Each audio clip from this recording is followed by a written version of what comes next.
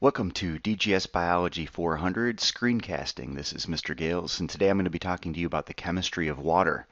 When we take a look at this picture that we have here on the screen, we see a leaf with water droplets on it. Kind of demonstrates the importance of water. We know that most cells are composed primarily of water, and therefore living things are made up of mostly water. Water is an important molecule for life on Earth, and as a matter of fact, without water, we probably wouldn't be here. When you look at the water droplets on this leaf, it shows you kind of an important property of water, the ability for water to beat up and cling to itself. This is called cohesion that we're going to talk about in a little bit. All right, so what are we going to discuss here in terms of the chemistry of water? Well, this presentation really focuses on the importance of water for life on Earth. And what we'll begin with is kind of a discussion of the structure of water. Understanding the structure of water is really important for all of the other properties of water that we'll discuss, which include surface tension, capillary action, temperature moderation, and the low density of ice. The next presentation will focus on water as a solvent, but that's something that's extremely important for us to touch on in terms of the importance of water, the ability to dissolve many different substances. All right, so let's begin by looking at the structure of water. On this slide, what we see here is, first of all, on the left-hand side, we see an individual water molecule here. And in that water molecule, what we're seeing is obviously the oxygen atom that is bonded to two hydrogen atoms. All right, these are, because of the rules of electronegativity that you should hopefully have memorized by now, this is rule number 4, where we have an oxygen atom bonded to a hydrogen atom, and that would tell us that it's going to be a polar covalent bond. Okay, this is the key idea here, polar covalent bond, because of rule 4. So each one of the bonds that we see between the oxygen and the hydrogen is a polar covalent, and therefore what's happening is the electrons are spending more time down here around the more electronegative oxygen atom. That gives that end of the molecule a slightly negative charge. Up at the top we see that there are slight positive charges, and that results from the fact that the hydrogen atoms are less electronegative, and therefore the electrons are spending less time around them. That creates the slight positive charge. All right, now because of that polarity, this key idea that the polar covalent bond produces what we call polarity, because of that polarity, there's a very unique type of bond that occurs whenever we have polar molecules, but particularly within water molecules, and that's called a hydrogen bond. Hydrogen bonds can be described as the weak attraction between the hydrogen atom of one molecule and a slightly negative atom within another molecule. Okay, so here what we're looking at is not just the single water molecule, but several of them interacting.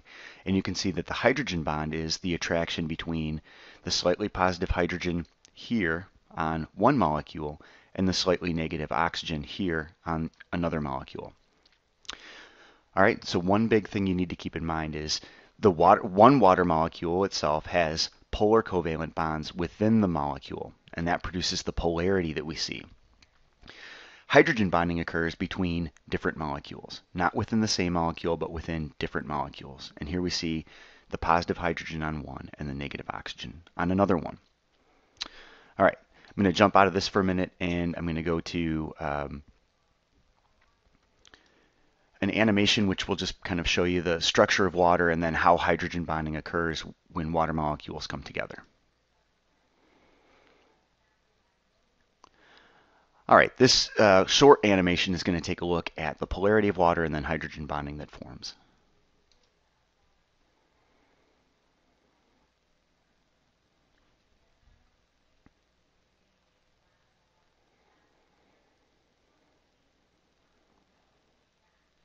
All right, so here again, a very big idea is because of the polar covalent bonds that exist between the hydrogen and the oxygen, water has polar or charged ends. The electrons spend more time around the oxygen, therefore we get a partially negative charge. They spend less time around the hydrogens, and therefore that end of the molecule has a slightly positive charge. Again, this charge, you can think of it almost in terms of magnets. It allows them to interact with other molecules that are charged like this.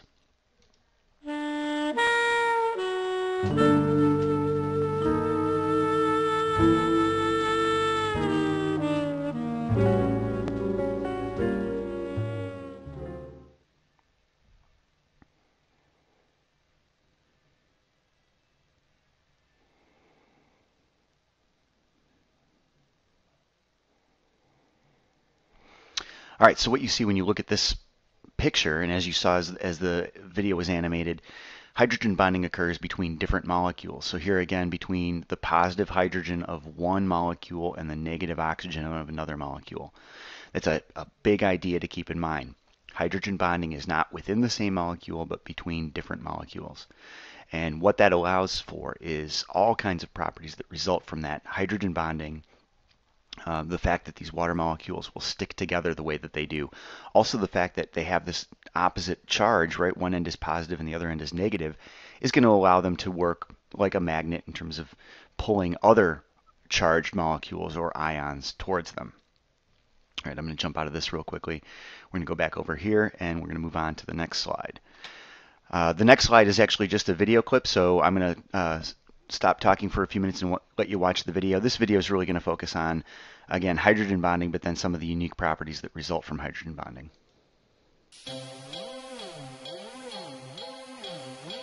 Water's physical properties, tough yet fluid, make it the backbone of everything from tiny cells to the world's weather systems.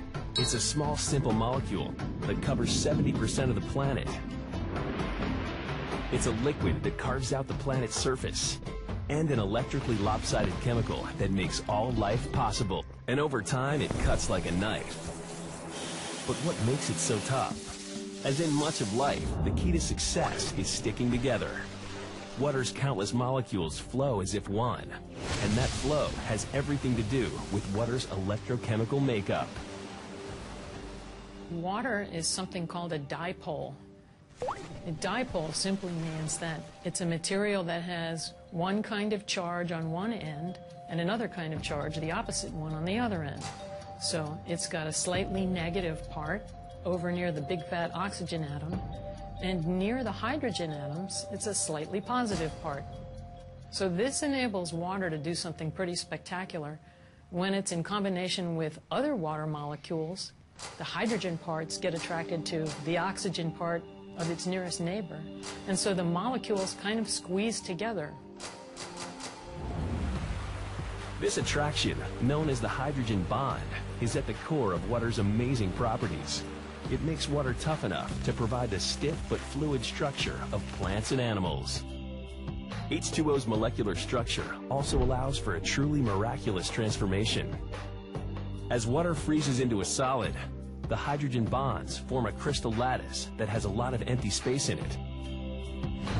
Unlike nearly every other substance known to man, it becomes less dense as a solid than a liquid, turning traditional physics on its head. The result? Ice floats on water. Because of this, when we freeze a body of water, it freezes from the top down, not the bottom up. If ice didn't float, if water became more dense as it froze, then our ponds, our lakes, our oceans, rivers would freeze from the bottom up and would eventually be solid ice and would be much less conducive to life. The hydrogen bond enables life as we know it, but because of this bond, it takes considerable heat, depending on volume, whether supplied by a stove or the sun itself, to raise water's temperature even 1 degree. This ability to absorb heat is known as heat capacity. Water actually has the second highest heat capacity of all of our common substances on the surface of the earth, with ammonia actually is the only common substance that has higher heat capacity. That's why we use water in cooling our internal combustion engines, our power plants, and the human body. The evaporation and perspiration keeps our temperature regulated. And similarly, one of the reasons that our change of seasons is gradual rather than abrupt is that water absorbs heat and releases it rather slowly. So the water on the planet tempers the change of seasons.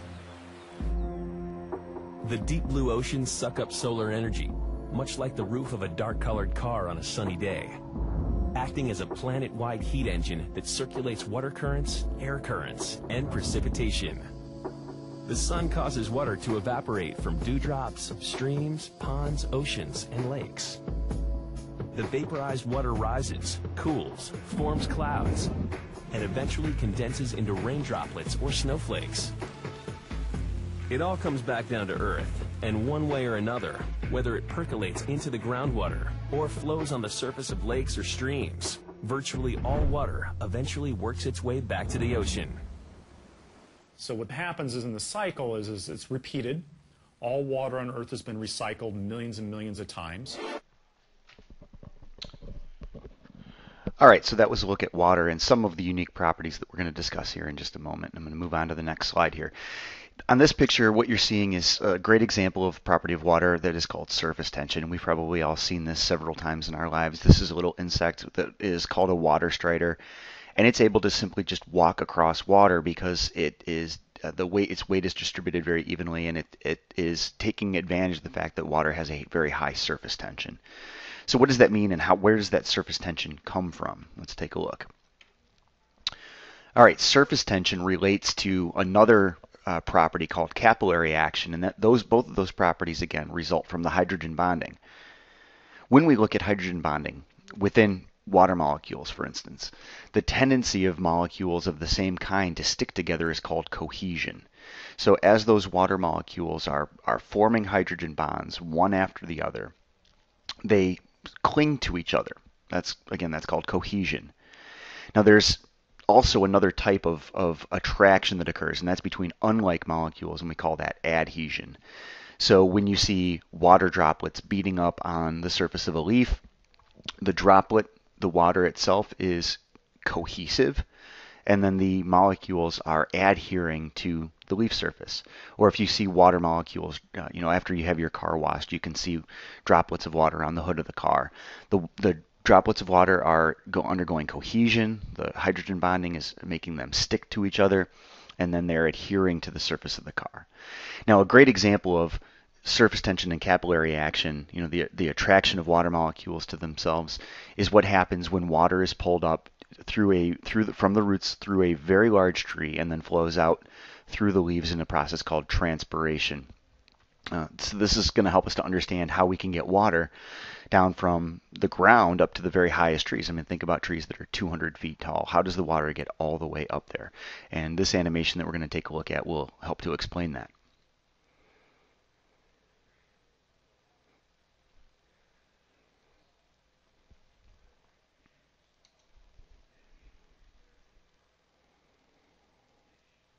The properties of water explain its movement up through a tree. As water molecules evaporate from leaves, other water molecules move by osmosis to replace them. Because of the hydrogen bonds between these polar molecules, a continuous strand of water molecules is pulled through the leaf.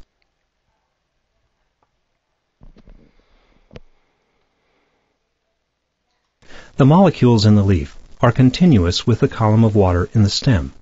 The attraction of these molecules to polar molecules in the plant's vessels helps support the column as it is pulled up by evaporation from the leaves.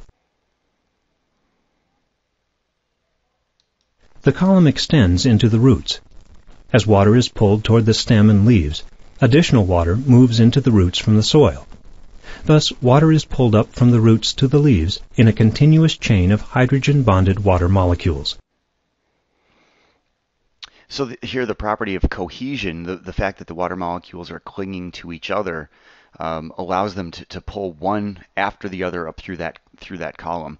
They're also adhering to the vessels inside the plant. We'll talk a little bit more about that as we get into plant structure regarding cells. One other thing that you're seeing here, one other property that results from this, is plants that don't have woody stems, things that have what we call herbaceous stems, green stems, are able to maintain upright structure because of this pressure that's exerted by the water that's traveling up through their vessels. So again, those properties of water are just very, very important. All right, so we talked about surface tension and capillary action, which result from cohesion of water molecules sticking to each other, and that results from hydrogen bonding. Another very important property for life on our planet that results from water's structure is temperature moderation. Because of the hydrogen bonding, water has a better ability to resist temperature changes than most other substances. As you saw in the video, it's what we call heat capacity, and water can absorb quite a bit of heat without changing the temperature very much.